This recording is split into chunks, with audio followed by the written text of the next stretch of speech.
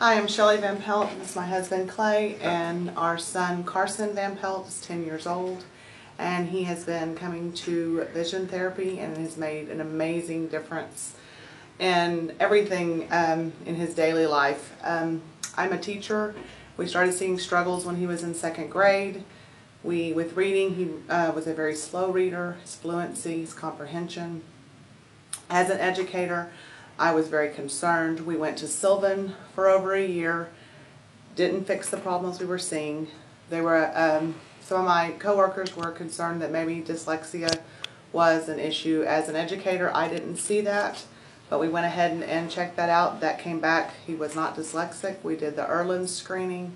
That didn't help him, so we were very blessed to have come in contact with vision therapy, and it has made an amazing difference. His fluency, his comprehension, his self-confidence, his grades at school, his ability to, in third grade he didn't pass the STARR test at all, and in fourth grade he passed all 3 sections of STARR test. And it has just been the answer to all of our prayers.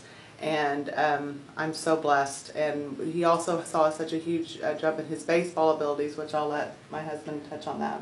Yeah, the biggest difference I saw in Carson was after going through the vision therapy was just his confidence in everything in life. He just, it seemed like he just blossomed, and especially this past spring in baseball, he was able to, just all of a sudden he started hitting the ball, just knocking the cover off the ball. And he would come back to the dugout just, you know, all eyes and just big smile and just so proud of himself and just the confidence. And he said, "Hey Dad, I can actually see the ball. It's so much bigger now. I can actually see it and make contact." I said, "Well, of course that's good." Even on his fielding, he made just big leaps and bounds of being able to see the ball and field it and complete the throw. But just overall, his confidence just in everyday life is just amazing. So we attribute that to the therapy.